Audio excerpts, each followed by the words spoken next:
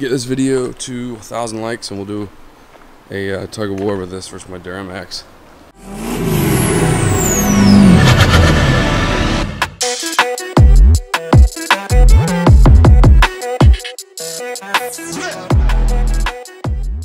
Alright guys, so as we wait for all the stuff for the Duramax to come in, we're going to go ahead and get started on the Maverick. I got a few things, I think I already showed you guys. Maybe I haven't showed you the box, the goodies I got from Evolution Powersports, but that's what we're going to be working on here today. We're going to be doing a newer fuel pump on it. We're going to be doing charge tubes, blow-off valve, and then installing the ECM back into it. So we got a few things we got to do. We can't just install it and be done with it. We got to do a few other adjustments. I got to adjust the crack pressure on the wastegate, so we got to raise it up a little bit. Let's go on, head on over there and get started. I'm going to be starting the takedown on that thing, the tear down, pulling out the old turbo, get everything out of the way, get it all prepped, and then you know, maybe I'll put the new turbo in tomorrow. But I'm not too sure. I'm still, like I said, I'm still waiting on quite a bit of parts, so I don't want to get too far into it and just have it sitting there. But I think that's what I'm going to do. Get the intake out of the way, get the old EGR off, or the EGR delete from Sinister. Get that off and get everything else out of the way. That way, whenever the stuff does show up, everything's ready to go. You know, it should be a lot easier process. So, yeah, we're gonna head on over to my parents. That's where the Maverick's sitting in their garage right now, and we'll get started. It's a 45 footer. I showed you guys in a couple of videos ago, I think. But yeah, it's a monster. I'll do a video on this thing one of these days if you guys want to see. Of course, it's a big diesel. It's got a huge ISM Cummins in it. So you guys can see it from here. I'll open that here in a little bit. But that's not what we're doing in this video. Here is the focus of this video, guys. I know my Maverick videos and shoot, a lot of my videos aren't getting that good of views, but I hope you guys, the ones that do watch these videos, I do appreciate it, and I hope you guys do enjoy these. I'm doing my best to put out the most, you know, diverse content I can, you know. So this is what we're gonna be doing. I go grab all the stuff inside. I gotta grab the new tool I got for. Well, I didn't really get it. It's just the loaner. All right, guys. So here's what we got. I borrowed this from Advance Auto. It's a vacuum and pressure gauge, so it's going to help me read the crack pressure on the wastegate. And got the 2018 Maverick fuel pump. We got the blow-off valve here. Got the charge tubes, and you got the new, freshly tuned ECM right there. Should not be too bad of an install, of course. You never know. All right, guys. So first things first. I'm just going to use my phone here. It's going to be easier. I got the middle section off right now. There's the old turbo. Wastegate actuator right here. We're gonna be pulling this off and getting it off there, and then we are going to be pulling this right here off, putting that pressure pump on there, and then we are going to be adjusting the crack pressure. So we gotta take this jam nut off. We're going to be rotating this. I believe if you shorten it, it will make the pressure higher. Well, I knew there's always going to be a snag in everything. This pump is creating no pressure whatsoever. I think there's something wrong internally with this stupid thing. Of course, it's a rental from Advance Auto, but I figured it would work.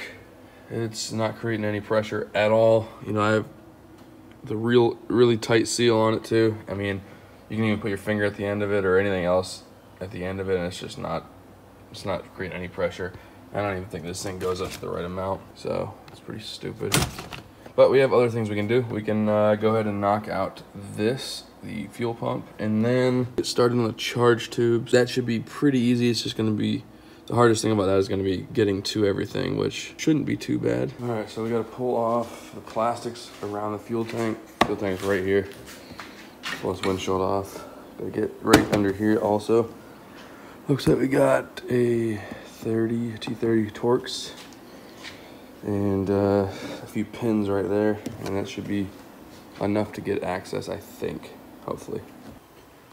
All right, I gotta find a towel of some sort, or a paper towel or something, just kind of lay down here. There's going to be fuel that, you know, gets everywhere right here. Gotta pull this clip off here, gotta pull this one off. This is gonna spin, and then this whole unit's gonna come right out. Put the new one right there, drop it in. Should be good to go as far as that goes. All right, guys, so we got the connection off there. Got the other connection right here, the little plug. Now what we're gonna do, we're gonna rotate this cap counterclockwise. I might have to get 2 hands on it. All right, I got the old one out. I got it sitting over there on the concrete. Man, I will say, I don't know what it was, but like that fuel in there was nasty looking. Ugh. And it could be something to do with the hurricane, being that there's, I don't know. It was just, I used this during the hurricane. I haven't really used it much since. And that gas looks horrible. So I'm gonna drain this whole tank, and I'm gonna go ahead and get all brand new, fresh gas. I just ordered a new pump. Like I said, this one was borrowed right there, that one. And I ordered a Mighty Vac. That's what they recommend anyways. So that should be here, not tomorrow, but the next day, I hope. Yeah, then we should, this thing should be good to go by Monday. It should be done today, but of course that pump is really holding us back. I can get most of the stuff done today, and you guys will see that in the video. And then the next video after this, you'll see me fix the crack pressure on that. And then, of course, if this video gets 500 likes, we're gonna see if this thing can even, I don't know if it will, but we're gonna see if this thing can tow that motorhome right there. That's my parents' new motorhome. It's a 45 footer. It weighs right around 50,000 pounds. It's like 48.7 it weighs. Loaded down, I'm sure it's over 50 something. And yeah, it is a beast. Like those tires are bigger than the tires on my truck, my Duramax. So it's a monster. I don't even know if this one will budget, but we'll see. I think it'll be a funny video. So right now, I'm gonna siphon all this gas out. That way it's just done with, because I don't want to deal with that again. So I'm gonna go ahead and do that. We're gonna go ahead and grab the new fuel pump over there and put it in, and that should be done. We're running a brand new fuel pump right here, so might as well just do all new fuel. Makes more sense. So this is next. Should be fairly simple. All right, that's all done. All we gotta do is tighten up this little brace right here. Pretty easy.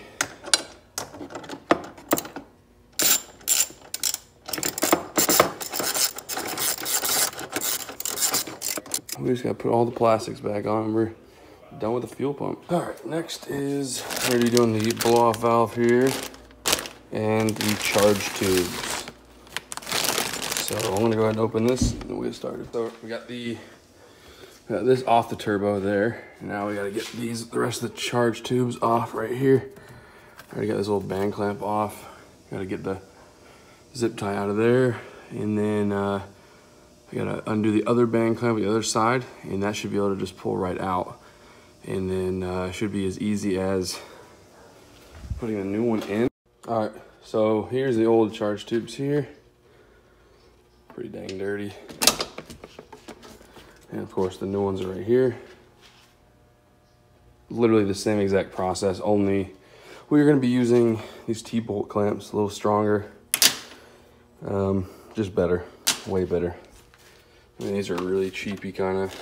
They work, but these are very good. The Husky's drinking out of the pool.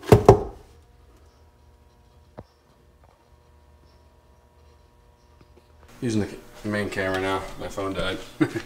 I just don't want to use this because it doesn't really fit in the tight spots down here. But this thing's getting almost all ready to go. Got this little, just like a little block off. You want to use like a boost gauge here.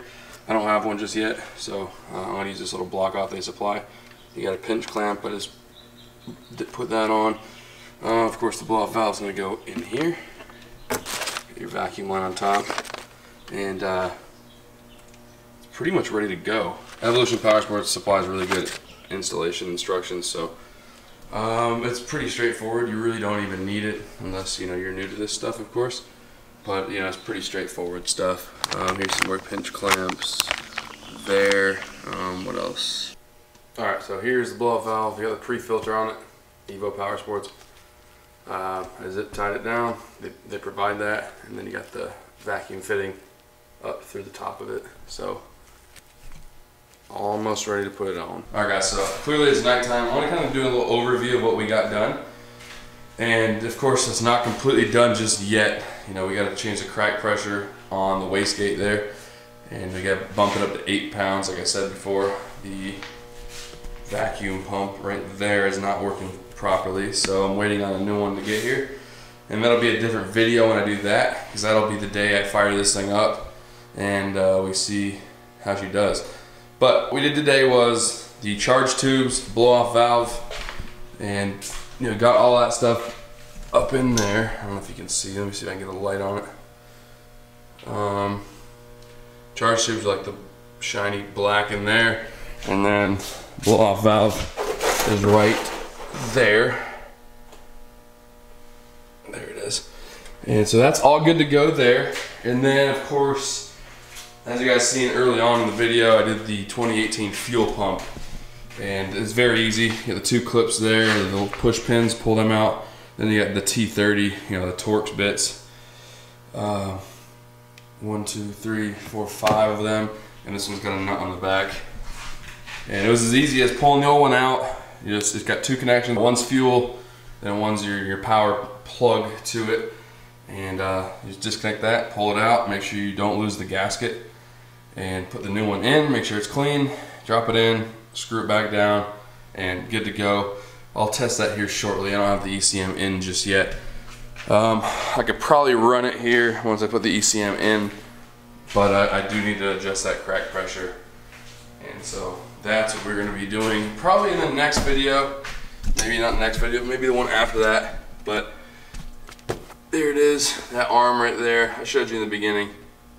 That needs to come off, well, at least off the wastegate there, and then we'll adjust it. So that's where we're at, guys. We are pretty much, all the hard stuff is done, and none of it's really hard.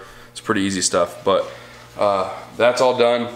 The ECM right here, that's going to be simple. It's not much to, you know, installing it. It's 2 bolts? I think it's 3 bolts. It's 3 10mm bolts, and then you get the 2 plugs right here.